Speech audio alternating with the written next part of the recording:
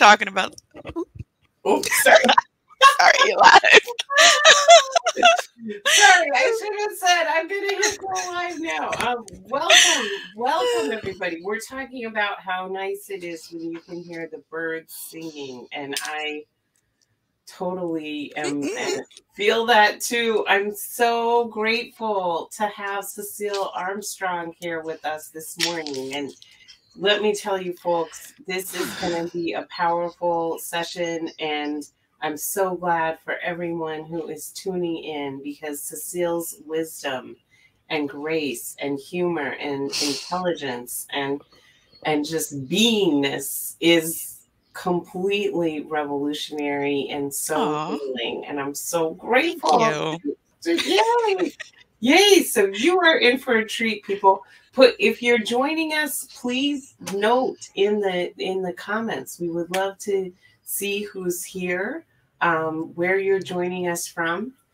I'm Karen Fleshman, founder of Racy Conversations and of Collect Our Cousins, engaging white people in the struggle for full democracy weekly LinkedIn Live series. I created Collect Our Cousins to help white Americans like me become more effective in our conversations with white people in our lives, to help us build an embodied anti-racist white culture, in the words of Resmaa Menakem. I'm featuring the people who inspire and teach me the most, like Sacil. White Americans, the battle for democracy will not be won in courtrooms or in the streets. It must be won in white living rooms, at our neighborhood meetings, PTA meetings, in boardrooms, school board meetings. As an anti-racist, collecting end of my to-do list. Oh, I'll get to that next month. But I want to encourage everyone here to make a list of your friends and family you will collect this year. Pick up the phone and call them, or go see them in person. 21 million Americans, largely white, believe that Donald Trump is the legitimate president, and political violence may be necessary to restore him to office. And we are front line in changing this. So thank you so much for joining us, Sacil. I'm so grateful to you. Thanks for inviting me. I was happy when you reached out. Yay! Yes, it's Mental Health Awareness Month. I'm like, who are the most mentally healthy people I can feature? People who made my mental health improve dramatically. And yes, I was grateful that you could be here. Could you share a little bit about yourself and your work? Yeah. Hold on. I'm trying to get my laptop straight. It keeps bouncing around. No worries. No worries. Okay. Like you said, I'm Sacil Armstrong. I'm a self-care and social justice facilitator. So I'm the founder of Inspired by Indigo. It's an online membership community dedicated to helping people, teaching people how to make equity a habit, and using self-care and joy. Teaching people about American history, talking about racism it's a downer. People get scared. They run away from it. And so I like to make sure that everyone is embodied and that we're bringing joy for learning the facts, learning the hard things so that we can do better. And in the community, we follow a 4-step process. We follow my 4 pillars. Every week we work on one pillar. The first one is self-care, because healing is a form of protest. Our society is set up to keep us busy and distracted and frustrated. And so when you take the time to get in your body and learn how to do self-care, that is a form of protest. And getting in your body also helps people let down their defenses so they can learn. All right, and then step 2 is know your facts. That's how you undo myths and lies, by learning the facts, using source documents, and finding out the truth about our history. Step 3 is undoing the work, undoing what we've learned and lived about race, equality, and privilege. Most of us have learned most of us have learned myths and lies. And so, once you get in your body so that you can actually have the capacity to take in hard information, and then you learn the facts, then the next step is to go out and undo something. You're either undoing beliefs, or you're out in the world making a difference for somebody else by sharing what you know and acting on what you learned. And then step 4 is to rest and celebrate. You got to rest so you don't get burnt out. Too many activists just go, go, go, and they're getting sick and they're dying. And so we build rest into the program. And then the celebration, if you wait until you reach your main goal, if you wait until racism is no longer exists, or until homophobia is extinct, or until misogyny is gone, you are never going to celebrate. And so we celebrate our small wins. We celebrate every time we try, even if we mess up. We celebrate when it goes well. We celebrate when we mess up and then we correct ourselves, in the right way. We celebrate everything. And so it's the 4 pillars. It's self-care, know your facts, undo the work, rest and celebrate. And by going through these steps every month, I'm helping my members to make equity a habit. Because we talk about racism, we talk about all different kinds of oppression, because it's all the same thing, just targeted at different people. But by going through the steps, you're learning how to make it a habit, and you're doing it in community. So it's not like you're by yourself. It's easier to do in a group. I love everything you just said. And I love how it's a continuous cycle between these 4 things, and creating that pattern. That is the foundation of culture, is a repeated pattern of behavior. Yeah, we're trying in the group. I really want to help people just shift their norm. Stop being afraid of hard things. Stop being afraid to speak up, and recognize that for most people, for most white people especially, the things that they fear are not the same. It's not like you're going to have bodily harm. It's not like somebody's going to kill you for expressing a difference of opinion. You have more leeway to say the things and repeat the things that Black people and other people of color and other people in marginalized groups are saying, and people will listen to you because you look like them. 100%. I am living proof that you can say those things and survive and actually thrive. I mean, you will lose things. You will lose relationships. You will lose money. You will lose different things. But but you will also gain. Not to be transactional, but you will have a different community. You will have a different set of relationships, and they will be much healthier.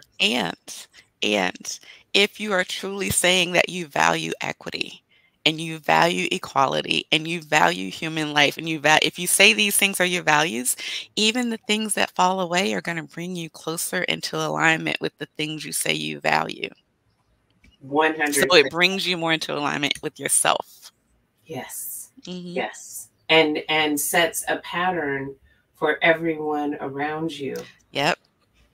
It's a ripple effect. And when you stand in your alignment, your kids are going to learn that from the time they're small, and they won't have to go through all the what am I going to lose and all that kind of stuff that you're going through as an adult, because they'll see you and they will stand in their values from the time they're small. And so they won't have to break away from those old norms, because they'll already be living in them.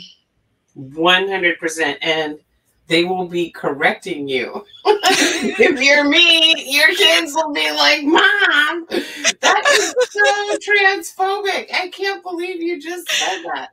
You will wind up learning from them so much too. So I cannot recommend what you were talking about enough, because yesterday was the 2nd anniversary of George Floyd's lynching. And then we saw this incredible amount of activism. And I was so, to see young people in all 50 states, in rural communities, Amish people, Native Americans, people of all, and not just in the United States, all over the world. It was so I like just I don't even know how to describe, but the vibe, I was so grateful and I mean, obviously saddened that it Right. took this horrible series, you know, because it was in the pandemic, and we Mhm. saw Ahmaud Arbery, we saw Mhm. Breonna Taylor, we were all seeing it kind of together, Mhm. and you know, but at the same time, like, thank you. Like, people are finally in the streets and united and demanding an end to this. Mhm. Yeah, I felt bittersweet about it, because I love that there were so many people that were out there that were saying that they didn't forget, and that they're pushing for justice. And then at the same time, nothing's happened, nothing's changed in our government and the way we operate, you know? And as much as I want to see people out en masse saying we didn't forget, I'd much rather actually have something change in our social structure. Right? What does So, Ayanna Presley say? Policy is my love language. mhm. Yeah. Yeah, so it was bittersweet. I'm glad the world remembers, and what are we doing about it? The Yes. people in power, what are you doing? Yes, How can exactly. we force the people in power to do what we want? We're in the majority. Mhm. Well, I think what you are teaching people to do is exactly that, right? Earlier Mhm. this week, I had a post about white urgency Yeah, and I saw how, that. I reshared yes, that. yes. Talk about white urgency and why what you are doing is really an antidote to white urgency. Oh my gosh, yeah. Instead of urgency, I'm teaching sustainability. What I see a lot when people want to work with me one on one, women will come to me, white women will come to me and say, "I need to learn this because I've got a business product that I'm about to put out, and I want to make sure that I'm not doing a cultural appropriation, or I've got something coming up, and so I need to do this, or I just feel this urgent need to know everything now." And I'm like, wait a minute. you know, I've learned this stuff over years. Even as someone who is experiencing racism, I've learned this stuff over years, and you're not going to be able to learn it in a couple weeks. However, I can give you a crash course, but it's going to be intense. Are you up for that? And they always say yes. They always like, yes, I am. I know it's going to be hard, and I'm ready. And then even with my embodied approach, and doing the self-care, breathe to get in your body, we're going to meditate for a minute. I need you to like hear my words, without feeling accused, because I'm teaching you facts. And inevitably they cry, Mm. because they're like, this is too much. This is too much emotionally. I can't handle it. And excuse me. And then they go from crying and feeling bad to, you know what? We are all like embodied spirits, and in the spirit world, none of this matters. And I'm going to go, this spiritual route. And I got to go, wait a minute, and pull them back in and say, you know what? You're absolutely right. And if you are doing the work on the spiritual level and you are not bringing it down into this body and doing the work, on this 3D plane, then you are not doing the work. Mm. And so, so then we have this conversation, and then what happens is, they'll get overwhelmed. Like, I've had women who said, I need to learn. I'm a social media presence. I need to, talk about equity. I want to do a project with you. And I start teaching, and then they get overwhelmed. They do the spiritual thing. And then they say, I need a mental and emotional break. I know I've been working with you for 2 weeks, but I need a month off because I can't handle this, and then they'll go take their break, and they may or may not come back. Most of the time when people tell me, when white women come to me and want to work with me, and then they say, oh, I really need to know and I need to learn. And then, even with the embodiment and everything, they say, this is too much information and I don't know that I can handle it. I'm going to go do something that's not quite so stressful. Mm. And I'm like, okay, so you see the problem. I'm giving it to you as gently as I can, but in the way that you asked for it, and it's still too much for you, and you're choosing to walk away. That is not an ally, definitely not solidarity. Mm. Which is why when people come to me like this, I encourage them to, join the membership so you can learn in community, so that you can learn this in a sustainable way, so that you're not trying to take in all the information at one time, but you're getting it, in doses so that you can expand your capacity, expand your comfort zone, get used to taking in hard information, understand the concepts as the foundation, learn like our history. I have a course that I teach about how white supremacy was made the invisible norm. And I'm basically going through our history of how racism and white supremacy was embedded in colonial law. And now it's a social norm and people don't want to see it. And then the people who do see it are like, I don't know what to do about it. Well, what we do is change the social norms by enough people speaking up, understanding that equity is not just a value, it's something that you do, it's something that you live. It's learning how to spot oppression and then being willing to say, hey, that's not right. Not necessarily to go, you're a bad person because you're doing this and, start an argument, but to notice it and go, oh, you know what? Last month, I might not have noticed this, but I see this and I recognize it for what it is. Let me see if anybody around me that's going through this sees it. Do y'all see this? Do you recognize what's going on right here? Does anybody else see this? And then when people are like, what's wrong with it? You can say, you know what? I learned this last month in Inspired by Indigo. Let me tell you what I see.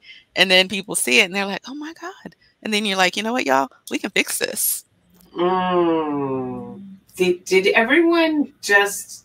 I want to take a pause, and I want everyone here to drink in all of the wisdom Sacil just shared with us, and to see ourselves I saw myself in everything that you were describing. I saw myself, at the beginning, learning about racism and feeling totally overwhelmed, and then learning more. Like every time I thought that I had finally gotten to the bottom of it and I knew how bad racism really was, then I would learn something else and I would be like, fuck, it's so much worse. Like, how is this, and it is like, I there were books that I had to read like a couple of pages and then set down. Oh, it was just... I'll tell you, the most recent one, Cast by Isabel Wilkerson, that one caused me pain in my body to read that book. But I read it. It's essential reading if you care anything about racism in America and understanding our caste system. But it caused me physical pain to read that book, but it was an excellent book. Highly recommended to anybody. But I totally get you about only reading a little bit at a time. And I recommend that to all of my students, anybody in the community. When you get to the point where you feel like you're going to be overwhelmed or something, stop. It's okay to stop. You got to stop and do that self-care. I watch movies that way. When I watched 13th for the first time, I couldn't watch the whole movie all the way through. I got to a point, I'm crying, I'm upset, and I'm like, okay, I'm going to have to watch this in pieces. I'm turning this off for right now. Yes, I binge watched When They See Us because it was so well made. No, I could not. And I was like, by the time it was over, I was like, just... No, I had to watch the episodes in pieces. I couldn't even watch, like the first one I watched all the way through. The other ones I watched part and then had to process and bring myself back in my body, and then I'd watch another piece. Oh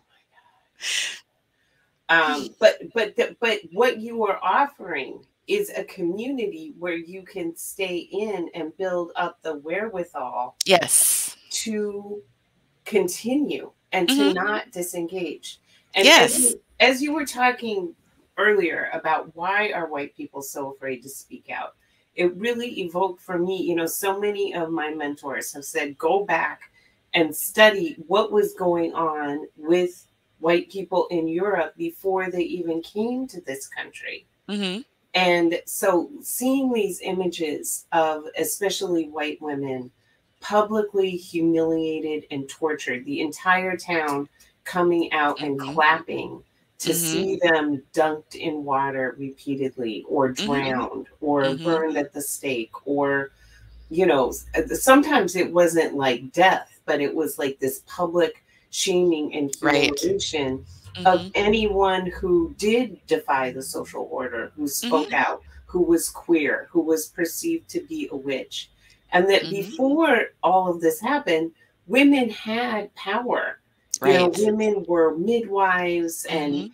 and healers and looked to for wisdom. But as Mhm. capitalism took shape in Europe, women and this need to dominate them started happening. And then all of that transferred to colonial America and Mhm. reproduced in the laws, as you were just speaking, and then expanded to racism and capitalist exploitation, Mhm. genocide, and land theft of Native Americans, Yes. enslavement, and how that became then the engine of it all, and then white women's role in all this to reproduce and have the heirs and Mhm. teach them in these ways and police Yeah. the plantation so our Right. husband can sign the Right, Declaration of because Independence. they wanted that adjacency to power.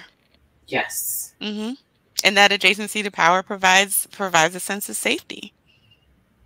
And, speaking of that, the other thing is that even though it was, like, blatant back then, it's a social norm now, and that's where, like, white women's tears come from. White women are the ones who maintain the, like, emotional equilibrium. So when people start talking about things that make people uncomfortable, that's why, like, white women will cry because they're like, "Oh, no, I gotta maintain this balance. If I cry, that takes the um, focus off of whatever we're talking about that's making everybody uncomfortable, and then people will come and take care of me." People don't think this out, they don't like think this way, but this is what's happening. White women will cry, the focus goes off of whatever the tough conversation was to take care of the white woman, and then, she's okay, and then you can move on and act like the other thing didn't happen. And so when you're aware of this, it doesn't mean that you stop doing it because you have to be conscious of it first, and then it takes a while to break yourself out of the habit. Because white women are trained from little girls to learn how to do this. Mm. This is the way that white women are raised. Whereas black women, we're raised to watch white girls doing this and then wonder why we're invisible Mm. because all we were trying to do was be seen. And no one comforts you. Oh no. Mm-mm. I mean, there are tons of videos out there where black women are calling out being mistreated, and then a white woman, pretends to pass out or, cries or calls the police and cries and lies, but it's on video, so we see it. Mm. Mm. White women's tears have power Mm. and have for hundreds of years. The But, power to but now people are filming it and showing how ridiculous this is, mm-hmm. and then calling it out, but that doesn't mean that it's, like, taken hold to the point where the people who do this are self-aware enough to say, "You know what?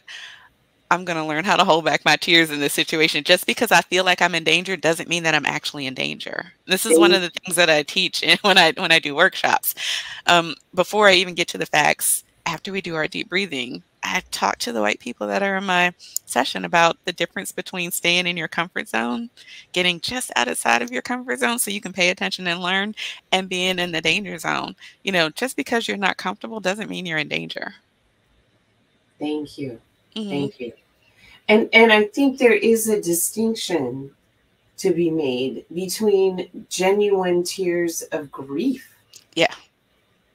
right? I Hmm. cried buckets, Hmm. buckets of white women tears. I continue to cry them, you know. Well, crying and white women's tears are two different things. Thank you. Thank you. Thank you. White women can cry. That white women crying isn't necessarily white women's tears. White women's tears, like, trademark. Those are two different Hashtag. things. Yes, yes, exactly. Talk about that. Talk about that. Because I do hear that sometimes from white women. Like, I feel genuine grief, but I feel like I'm not allowed to express that grief. And I'm like, no, talk about. No, no, everybody can grieve. Everybody has a right to grieve. You feel what you feel. Mm, Grieving is one thing. You see something and you're reacting because you feel bad, because you empathize, but feeling like you're in danger, or uh-oh, this conversation is getting too heavy, or uh-oh, I don't like the way this person is treating me, and I want to assert my power, or I want to make sure I put them in their place, and crying that way, feeling fear, but also not acknowledging the power that you feel when you cry. That's white women's tears. Mm, mm, White women's tears is a power play. mm. White women's tears takes the focus off of whatever is happening and puts the focus on you so you can get what you want. Grief, you can grieve, but that's not taking anything away from anybody else.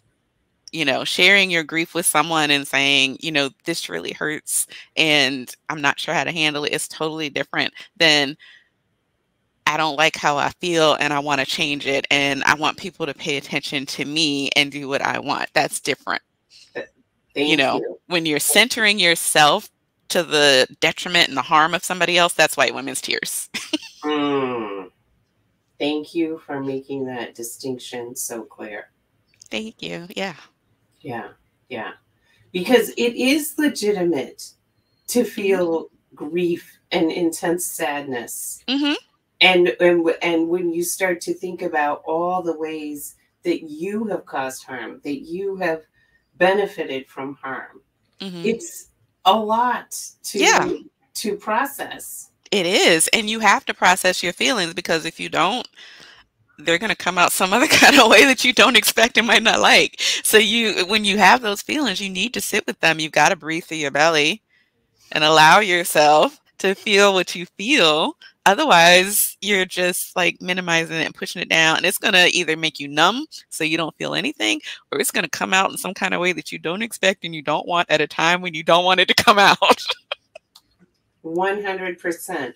But if you can learn to build the capacity, yes, and the community, and share that, because then I'll also find that white women, we will tend to retreat and isolate when. Oh my gosh, yeah.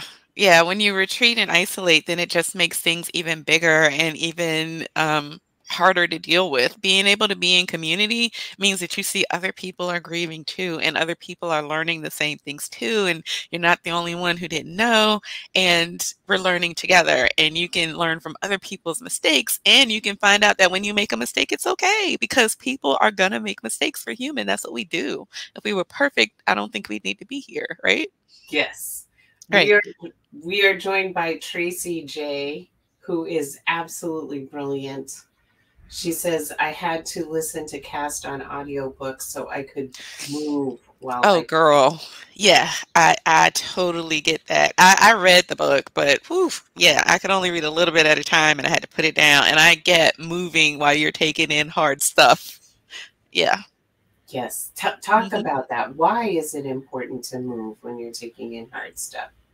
It's about being embodied. It's about getting out of your head and into your body, which is why I start my lessons with self-care. We start with some movement or some belly breathing, to get us in our bodies. We spend so much time in our heads and not in our bodies, and our bodies have wisdom.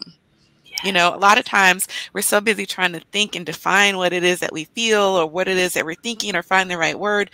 But if we would go out in nature, if we would go for a walk, if we would sit and focus on our breathing, our bodies will tell us, and we don't have to have the exact word, but we can be like, oh, that's what I'm feeling. And you sit with it and you let it pass. When you're feeling overwhelmed, having a good cry, having a good cry releases some of that stuff. And then you can take in a little bit more, because every time you take something in, you release the emotion from it. That makes space. It expands your capacity, and it makes space to take in more. You got to release. You can't just take in all the time. Especially right now, when it feels like the bombardment of trauma is non-stop, more than we can possibly absorb. And that's what they want us to be like. Oh yeah. and hold up tissues, right? Yeah, if you isolate yourself because you feel bad and then you feel powerless and so you do less, and then you shame yourself because you're not doing so much. That's the cycle. That's the cycle. And that's when the people in power have the most power. Which is 100. why I don't watch news on television. I like to take my stuff in, like, I like to read it and I like to take it in on my own terms, you know? And then Mm, if I read something, I'm like, "Oh, I need to watch the video for this." I can go to YouTube and see, what somebody said. mm, If I'm like, "Oh, I need to hear this out of their mouth. I wanna see what their face looked like when they said this." I can go to YouTube and find that. But I used to be addicted to television news, and, especially after the 2016 election, for a couple mm, years, I really was addicted to television news. It was like, "I need to know everything. I gotta know it all." And then it finally hit me that I was, like, in this, I don't know, like a panic state all the time, and mm, it wasn't helping me do anything. It was not mm. helping me at all, and I was like, "You know what? If I don't know every single thing, that's not gonna change a thing with the world. I need to keep up with the big news and focus on what I'm doing to counter it." Oh, say that again. Say that again. Yeah, it's not gonna change anything in the world if I know every detail about everything that's going wrong. I need Hmm. to keep up with the big news so that I know in general what's happening, and then I need to focus on what I'm doing to counter it. Thank you I'm working in so much. community. I'm working in community to make that happen because my one vote might not seem like a lot, but my one vote with all the thousands and millions of other people that vote counts. Me knowing the broad strokes of what's happening in the world is what counts because that means I know what's going on and I know how to take my next step. I don't have to know every single detail. Somebody else knows the pieces that I don't know. And when I'm in community, that means we all know it. Mm, So I don't have to know everything because the person next to me knows something and the person on my other side knows something. The person across from me knows something else. And when we come together, we've got it all. So mm. no one of us has to have it all together because together we've got it all together. Thank you so much. And that is exactly what Trump wanted. Mhm. He wanted our mind space. He Mhm. wanted to be on TV all the time Mhm. so that we would be like, he wanted to take over Mhm. every aspect of our lives. And And it wasn't just him. He was the front man, but it yes, wasn't just him. Yeah. yeah, He was yeah, the front man and the distraction and the thing that kept our attention, and the people who supported him that had power were doing all their dirt that they normally did in the mm, background, but they were able to do it even more effectively because we were distracted by him. yes, Mhm. 100%. So you wrote a blog post last week that was so powerful, tying all of the various trauma that we are experiencing right now and US history together. And could Oh, you talk about that a little bit? you know what? I could, and I'm gonna pull it up so I Oh, can remember good. what I wrote. Sorry. It was so brilliant. Y'all so www.sacilarmstrong.com, SACIL Armstrong.com. You gotta read Cecile's writings. Okay, you're talking about the one that I wrote after Buffalo? Because on a lot of mine, I tie in current events with history, so I just want to be clear. Yes, the You're one talking, you wrote tying in Buffalo. Yes. okay. All right. Yeah, I said we're grieving because of racist violence again. And I talked about the great replacement theory, which is this, theory that white people are being replaced, that there's a white genocide, and that white people are being replaced with black and brown people, and that the Jews are masterminding this racial takeover by black and brown people and queer people and people that I guess straight white folks don't like. Um, and I talked about how that's not new. People have been saying this for hundreds of years. And I think it's funny because, it's a scientific fact that as far as we know, the first people were created in Africa, right? The oldest people that we know of came out of the continent of Africa. So we're all related back to that person, the oldest people that we know of. And then white folks are like, don't commit white genocide against us. I'm like, but we're all related. So, if you do if you take your DNA, I highly doubt that there's a lot of people out there that aren't mixed with something. And um, talking about the whole thing about the Great Replacement theory. If you don't follow Michael Harriot, follow him on Twitter. He does an excellent job of explaining history and making you laugh at the same time. Pointing out the absurdity. Yes.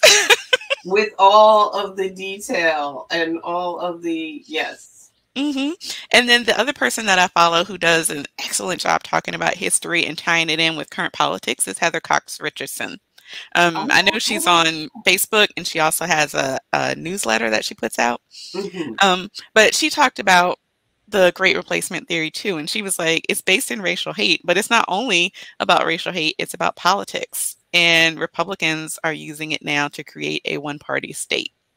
Yes, and I will link to my interview with Dr. Alon Milwicki, where he talked about Henry Ford, the guy who created Ford Motor Company, was one of the leading people who created Great Replacement theory. Oh, wow. It all established in the, because essentially it's a divide and conquer strategy, right? If you can get white people to be fearful of Black people, then we will never form unions. We will never be united, and you can oppress all of us and extract as much wealth as possible. Henry Ford was very, very, very anti-union. I knew he was anti-union. I didn't know that he was a huge, what do you call it? Proponent of the Great Replacement theory.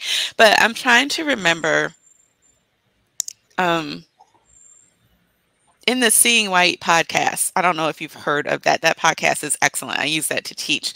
But in the Seeing White podcast, one of the hosts was talking about someone. Oh God, I wish I could remember. I can't remember. This is why I have notes when I teach, because I can't remember everything. But he was talking about somebody in colonial government that actually said out loud that the issue was not about Black and white.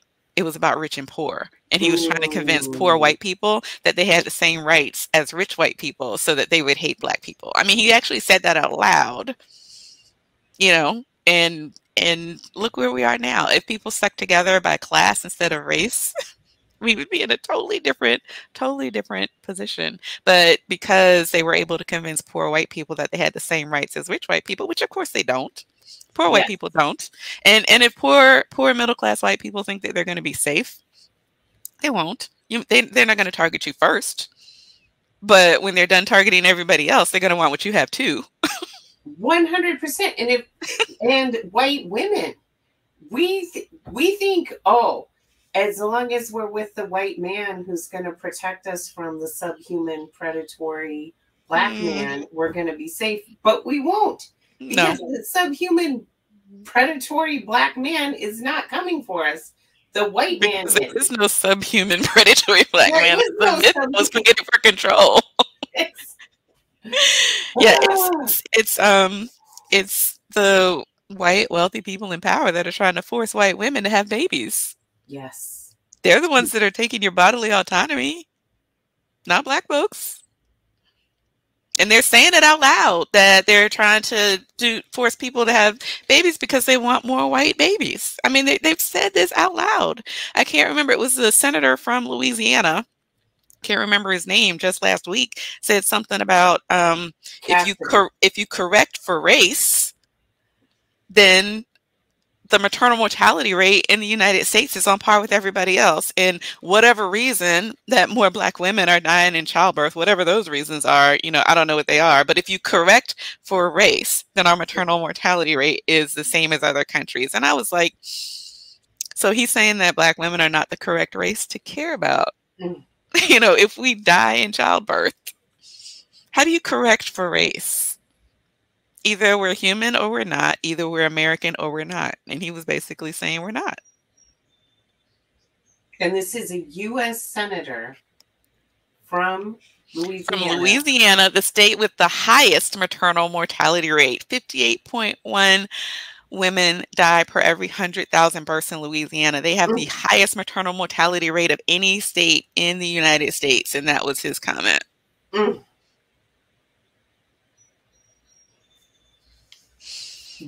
American women, we have the least life expectancy among all the wealthy countries. Our life expectancy is going down. Prior to the pandemic, Black women's life expectancy was actually going up. White women's life expectancy was going down. I didn't know that. Yeah. Okay. And it's about they think it's because of the sense of community that Black women have, and Black women's self-care practices and community care practices are helping them to live longer. Whereas white women, we're dying of the same things that white men are dying of. Oh, wow. Alcoholism, overdose, suicide, etc., etc. Just these deaths of despair. Wow. And you know, that makes me sad. And that's what happens when you don't face what needs to be faced. When you're running away from the problem instead of sitting with and figuring out the problem and figuring out what to do about it. You know, our country, our foundation is rotten. Our foundation is rotten. If you had a rotten foundation on your house, what are you going to do? You're going to fix it, right? So we have a rotten foundation in our country. And we're arguing about whether or not to fix it and whether or not it's actually rotten. And we're saying teaching that it's rotten is forbidden. We can't even talk about it. We just got to go on living in it and putting up more and more guns around it to try and preserve it, as opposed to facing the fact that it is something that none of us can stand on. Right. Well, they don't want to teach it. They don't want to teach the facts, because if you teach kids the facts at a young age, they're going to question, why are things like this? Kids are going to question, and they're going to point out that they know right from wrong, and then they're more likely to do something about it. But if you wait until people are older, if you wait until they're, you know, college age, wait until they're adults and they already have families, then they learn about it then they're going to feel defensive. And then they're going to feel like they have no power and they can't do anything, and they're going to fight you on it. So they don't want people learning it at a younger age. Yes, their self-interest is all wrapped up in it. Right. Right? Oh, well, now I got to get a good job. And I got to get a mortgage. I got to buy a house. I don't care about equity. I want to maximize my returns. My family didn't own slaves. My family was poor, so I don't have to do anything about this. I'm just going to reap the benefits right now and pretend like what happened before, you know, didn't happen. Like I didn't benefit from slavery back then, and even though I benefit from it now, I'm going to act like I don't. But everyone, did you just drink in all the wisdom Sacil dropped on us just now? Like, it is about controlling the young minds. It's always been about controlling the young minds, because they will change things. All social movements for progress are led by the youngest people. And it's not like young people can't be racist, because there are plenty of young people out there who are, you know, who have already drunk the Kool-Aid, and they are in it. They are in it to win it, to, you know, fight for the white race. And if we taught true history from elementary school, because, you know, you hear people say, if my child can experience racism, your child can learn about it. So that's true. So if we started teaching in elementary school, started teaching our history the way it is, and not deifying the people who founded the country and who had power, and instead of teaching that, you know, they are infallible, never made a mistake, start teaching everything, saying, yeah, they did this and this was good, and they owned slaves and wanted to keep their slaves, and, you know, they were fighting for power using Black bodies, you know, and all of these other things. If you teach the full thing, kids are going to question, and they're not going to grow up thinking, hey, how can I use this to my how can I use this to my benefit for the rest of my life? And kids can handle it. Yes, Okay. they can. I'm adopted, and my parents never hid from me that I was adopted. From the time Mhm, I could talk, they told me I was adopted. mhm. And so it was normalized, right? I never Right. had this like deep shame or sense of inferiority about being adopted. Mhm, And same thing, when I was raising my kids, I started talking to them about white supremacy, slavery, Native American genocide, etc., from the time they could talk. mhm. So it wasn't like then there was this grand reveal of how terrible Right. everything is and they got Right. totally overwhelmed. Kids are very resilient. Mhm, It did not ruin their childhood. They did mhm, not get all depressed and like become despondent. mhm, They understand how things actually operate. They have their own analysis and mhm, they're able to teach and persuade me of things, because they understand things. mhm. They built their own analysis. Yeah. Yeah, this idea that teaching facts you can't teach facts because white folks' feelings are gonna be hurt is just absurd to me. I don't get it. It's like, I'm gonna allow people, to be mistreated, to be legally mistreated, marginalized, abused, to die because I don't wanna feel bad that I heard about it. And I'm gonna share something with you because saying that just brought it up. Okay, I think it was last year. I was doing a workshop for a church, and this was not too long after George Floyd's murder. And after I go through go through the lesson, um, the church was mostly white. The members who showed up were mostly white. This white woman, tells me afterwards, because I was giving them like practical advice on what to do if something happens. Like, if you see a black person or another person of color being stopped by the cops, and you're like, ooh, what is that? Stay and witness, because your presence, could derail something that might go off. Record with your phone, because then if something happens, there's a record of it. And I was like, even if you don't feel comfortable to approach and ask, whatever, just stay and watch. And I was like, and the other person will feel, the person who's being detained is going to feel, okay, somebody's watching, somebody's got me. I'm not gonna, disappear and die anonymously or whatever. And so this woman was like, I'm not comfortable with that. And she was like, because I might see something, dangerous, and I might see something harmful, and I don't want to see somebody get beat. And she was like, and I definitely don't want to see somebody get killed. And I was like, and the person who's being detained doesn't want to get beat and doesn't want to get killed. And I was like, and are you telling me that your fear of seeing something happen to somebody is greater than your desire to possibly stop it, because your presence is going to change the way people behave rather than just being there? You staying and watching, you staying and recording is going to change how the police behave 9 times out of 10. And if it doesn't, then the person who's being detained and harmed, they deserve to have that documented, right? And she was just like, well, I just don't know. I just don't know. And so she was centering her feelings over somebody else's life, even after we had just spent a couple of hours talking about what's happening and what people can do. And I was like, I didn't know what to do with that. I just kind of sat there and just like looking at her and was like, I don't know what to tell you. I mean, I really just don't even know what to tell you. And I said, I'm already traumatized. I have been traumatized over and over and over. And I will be damned if I'm going to walk away and let somebody else be hurt or killed or something, when I know that my presence might change things. Yeah, it's like I couldn't do it. But if you could, I don't know what else to say to you. Mm, I'm not asking you to put yourself in harm's way. I'm asking you to be a witness. That's it. You showed up because you wanted to do something, and all I'm asking you to do is be a witness, and you're telling me that's too much. mm. Folks, we are needed, white people. We are the majority. Okay, we hold the majority of wealth. We hold the majority of power, positions of power. We are teachers. We are police. We are judges. We are all these corporate positions, managerial positions. Mm-hmm.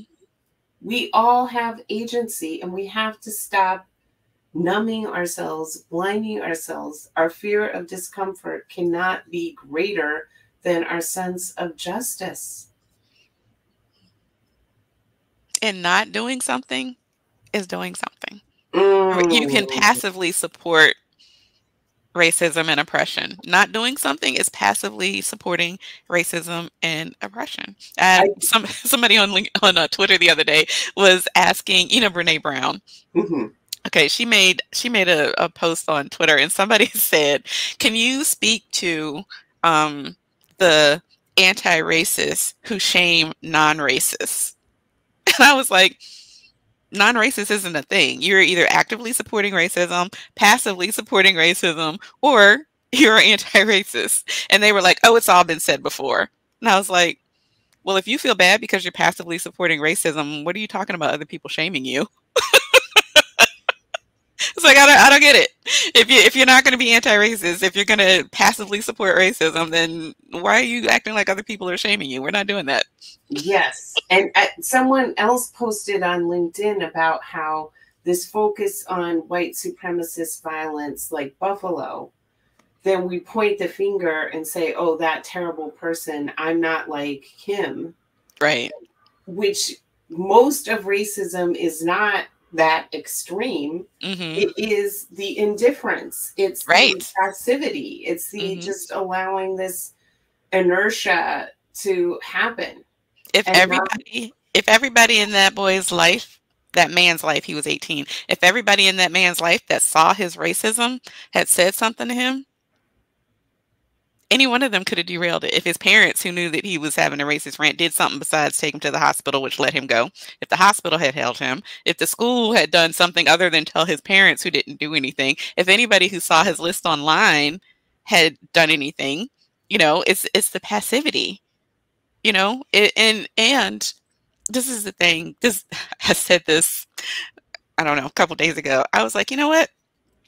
White women white men, I don't think are going to be like the tipping point. I think it's going to be white women that are going to be the tipping point to make this change. Okay. So white women, if you piss off your husband, your son, your nephew, your uncle, your brother, because you won't let this topic go, because you want to talk about oppression, because you want to call them out when they're saying and doing racist, homophobic, xenophobic, misogynistic stuff. If you go ahead and piss them off and make them talk about it, if you learn the facts and every time they say something, you go, you know what, that's not true because I learned this. Here's where this comes from. That's a racist term and here's the history on that. If you keep doing that, then they're going to have to listen to you. And for you, it's an uncomfortable conversation. It's getting comfortable with saying things that people don't want to hear. For somebody else, it's their life. mm. And I will risk having uncomfortable conversations to save somebody's life. I don't even know whose life it might save. But me calling somebody out, going, you know what? Are you saying that to piss me off? Or are you saying that because you believe it? That's the first thing. It's like, if you're trying to piss me off, I'm not going to go there. But if you're saying this because you believe it, come here and sit down. Let me tell you something. I'm going to show you something. And it doesn't have to be so confrontational. It could just be like that. You know what? That's not true. Come here. Let me tell you the truth. Let me show you. And I think what you are saying, Sacil, is actually more transformational because when a lot of white anti-racist allies will get into that flame throwing and you're bad and that just causes everything to crumble. But I see that a lot. That oh, I know this. Let me tell you. I know. I've been around enough Black people and I've learned my anti-racism. So let me teach you. And it's like, that's just going to piss people off. Be like, do you really believe that? Come here. I'm going to show you some facts right here. And, it's going to be hard, but I need you to sit here and listen to me. And then the next time they do it, be like, wait a minute. Didn't I just tell you yesterday where this came from? Let me show you again. And you just keep doing that. It doesn't have to be like, you're so bad. It's like, wait a minute. You just don't even know the truth. Come here. Yes, because shame is the master's #1 tool, right? Making people feel terrible about themselves then creates this need to make them feel good about themselves. And leads to this superiority and domination and Mhm. need for control. Mhm. Now, I will say I don't coddle people about their feelings, though. Mm. You know, I don't coddle people and be like, "I'm not trying to hurt your feelings, and it's gonna Mm. be so smooth." I'm like, "Wait a Mm. minute, this is gonna be hard stuff to hear, but you need to hear the truth. I'm not gonna let you get away with Mm. believing in this ignorant mess, and I'm gonna tell you the truth, and I need you to listen." You know? So I'm not coddling people like, "Oh, I'm never gonna hurt your feelings, and you're never gonna feel bad about this." But it's like, I'm not telling you that you're less than. I'm not telling you that you're worthless. If I thought you were worthless, I wouldn't even try to teach you. So Mm. let me tell you something. Thank you. Thank you for that. Mhm. Everyone, drink in Cecil's wisdom. Join us next week. We have Sima Lieberman is going to be on. Sima's been involved in this since she was part of the Young Patriots in New York City growing Mhm. up. And yeah, really, really amazing guest. As we start to wind down today, Cecile, how can, what is one thing you wish white people would either start doing or stop doing? Oh, okay. One thing that I wish they would start or stop doing. One thing that I wish white people would start doing Mm. is getting in your body so you can manage your own emotions. Mm. And if you don't mind, we can breathe for a second right now. Yes, let's do Okay, it. because we did talk about a lot of stuff. So I am inviting you right now to breathe with me. Sit up straight so that your belly has room to expand. Notice where your shoulders are. If they're up by your ears, lower them down. All right. Notice how your jaw feels. Are you holding tension in your jaw or somewhere in your face? You can wiggle it out. Notice, close your eyes, and then just pay attention to your body and notice where you're holding tension. And I want you to breathe into that space where you're holding tension. And on the exhale, just let that part of your body relax. And now I want you to focus on your belly. Make sure that your tummy is relaxed. And then take in a deep breath through your belly. And then at your own pace, go ahead and exhale.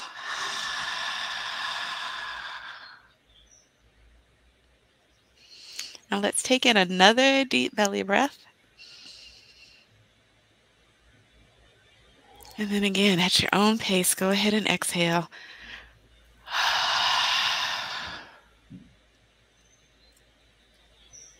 And with your eyes still closed, I want you to notice the shift in your body. Notice how you slow down a little bit. Notice how you feel in your body, if that's changed at all. Let's take one more deep breath. And exhale.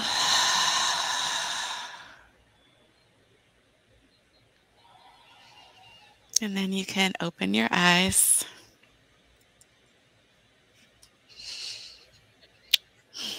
And just taking that minute to just breathe gets you in your body, gets you out of that like defensiveness, gets you grounded so that you can hear things that might be hard to hear. And so I'm inviting you to stop and take a breath throughout the day when something starts to bother you, when you hear something you don't like, or when you start thinking, oh my God, they're trying to make me feel bad because I'm white. Nobody's trying to make you feel bad because you're white. That doesn't do us any good. We want you to get the facts so that you can start to behave differently and create equity. Making white folks feel bad doesn't do anything. We don't want that. You know, when you start feeling that way, pause and breathe. Mm. Thank you, Cecile. I feel so much calmer and more present Hmm. as a Me too. result of that. Thank you so much. How can people engage with you? Oh, okay. You can see on the screen, my handle is at the real Sacil. I'm on Facebook, Instagram, and you can find me at my website. It's my name, Sacil Armstrong, SACIL Armstrong.com. And there you'll find my community inspired by Indigo. You find my blog, and when I'm running a class, you'll find that all there. Excellent. And I am inspired by indigo. I wore this. I wore this for you, Sacil. Oh. Thank you. So thank you so much to everyone who joined us today. It's such an honor, Sacil, to listen to your wisdom. Grateful to everyone who tuned in, and see you next week on Collect Our Cousins. Thanks for having me. Bye.